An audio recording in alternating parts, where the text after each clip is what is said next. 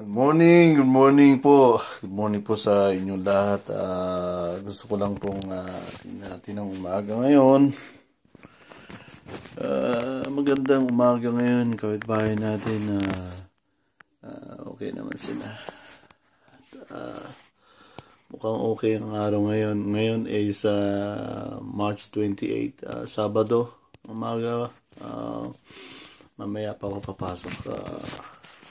So, gusto ko lang i-share sa inyo ang mga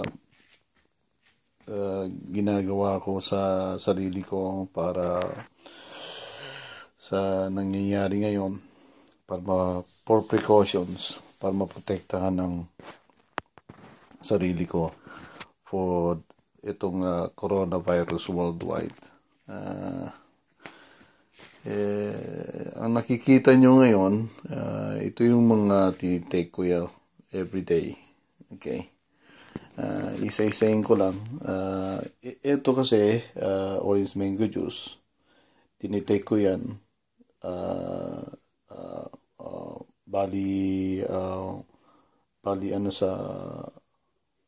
times a day. Tinitake ko siya. Kasama ng pagkain. So, nalagay ko siya sa fridge, isang baso. Ito, yung isang baso na to. Every day yan, 3 times a day. Tapos kung makikita nyo, ito yung naka-preserve. Binold ko yan na isang buong garlic na krinas ko, tapos binold ko siya. Tapos, nigyan ko ng tubig at nilagay ko siya dito, pinipreserve ko siya. So, every time na magtiti ako, hinahaluan ko siya na ito. Ito naman, itong alternative dito sa Australia, yung tinatawag na Alka-Seltzer. Ito naman sa Australia, tawag Aspro. Pero the same quality lang siya. Ito naman paracetamol. Katumbas din ng Panadol. Siguro mag-umpisa tayo kung anong unang tinitake ko sa umaga. Sa umaga, tututpas muna ako paggising ko. And then, konting exercise. Yung mga yung parang recharge exercise lang. Hindi naman pang matagal, siguro 10 minutes lang. Ikutin mo lang yung mga katawan mo, ganun. Pagkatapos yan, kukunin ko ito at ito yung tinatawag na apple cider. Lalagyan ko ng teaspoon, tapos spoonful, tapos lagyan ko siya ng mainit na tubig na hanggang dito, tapos malamig para warm siya. At ito naman yung tinatawag na yung Korean corn tea. Ewan ko lang kung meron dyan sa Pilipinas, pero tinitake ko yan most of the time, every day. And then sa umaga, kasabay niyan, tinitake ko itong maintenance ko na to. May schedule ako. So, kanina tinake ko na ngayon ito. Sabado. Kasi ito, Monday, Tuesday, Wednesday, Thursday, Friday, Saturday, Sunday. Wala na yung mga print niya kasi matagal ko nang ginagamit ito eh. So, itong Somac para yan sa tiyan. Ito para sa blood pressure. Ito para sa thyroid. Sa iodine. Kasi na-opera ako sa thyroid. So, titigin ko yan sa umaga. Itong tatlo na to, sabay-sabay. Kasama na ito. Ngayon, sa gabi naman, ititikin ko itong magnesium bago matulog. nakalagay dyan is for muscle cramps, spasm, relaxation, and sleep. Nakakatulog talaga ako dito sa magnesium na yan. Nag-work sa akin pero ewan ko lang sa ibang tao. Siguro, kasi kailangan mo talaga mag-experiment Marami rin akong experiment ng mga gamot. Pero ito talaga, magnesium. Nakakatulong sa pagtulog ko yan. Tapos, sasabayan ko siya nito, itong multivitamins plus minerals. Multivitamins plus minerals. Ano ba yan? Hindi ma-highlight. Yun. Multivitamins plus minerals. Tapos, itong isa, it's a vitamin D. Vitamin D siya. So, 1,000 siya. Pagsasabayan ko yung dalawa na yan sa isang baso. Straighten ko yan. Tapos, kasabay niyan, ihanda ko na yung tea ko. Itong dalawa na to, pagsasamahin ko siya sa isang kwan. Kagaya na itong, ito. Yan. Yan. Nandito sila, oh. Ito yung detox. Ito yung detox. At ito naman isa, yung lemon, yung lemon ginger. Yan. Okay. So, pinagsasabay ko yung dalawa na yan sa isang tea.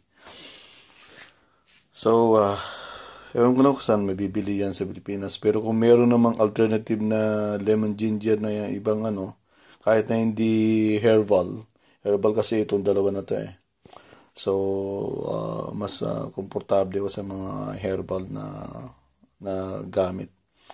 At tapos sa gabi, tinitake ko itong Aspro, at saka itong paracetamol. Isa lang siya. So, and then, gaya ng sinasabi ko, itong juice ng garlic, sinasama ko yan sa tea. Mga isang full spoon nalagay ko siya. Malakas siya talagang iba yung dating niya pag nag-take ka ng garlic juice. At saka itong orange mango juice, which is vitamin C pa rin siya. Yan lang mga kababayan. At yun ang ginagawa ko. Ngayon mag-prepare na ako ng aking breakfast. Tandali lang at kukunin ko yung aking nag-stock na rin ako ng mga tubig kasi so bali mag-prepare ako ng tawag dito.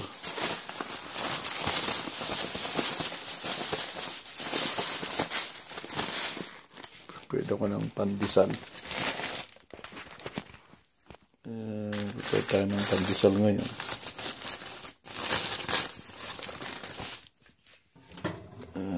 Yan natin dito. Hindi ko na pinapalitan yung paper niyan kasi talo-talo na yan. Pwede na. Talo-talo na yan. Mamamatay din naman yung bacteria yan. Talo-talo na yan. Malinis naman yan. Hindi naman madumi.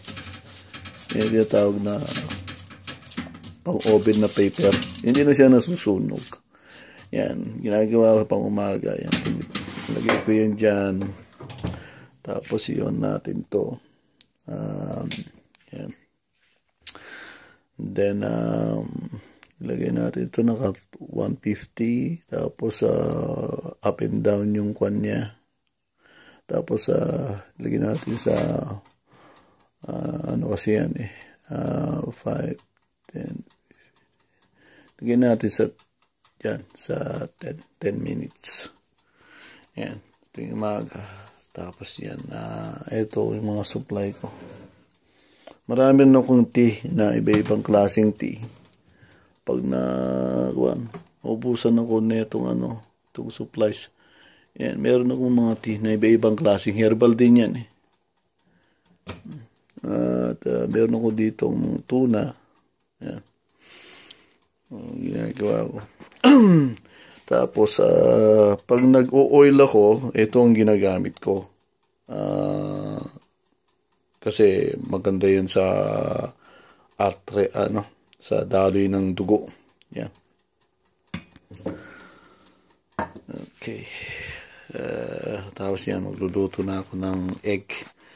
Yan, ilalagay ko sa pandesal. Tsaka, luluto ako ng noodles pang breakfast. Tapos, papasok na ako. Okay, mga Dabber Gods, maraming salamat. Yan po, ang tinitake ko, i-highlight ko ulit para makita ninyo. Daan-daan ko lang. Yan. Ayan po. Okay. Maraming salamat at sana'y pagpalain kayo ng kung may kapal at sana'y magkaroon siya ng intervention sa nangyayari ngayon sa coronavirus worldwide. Paalam po. Okay, thank you.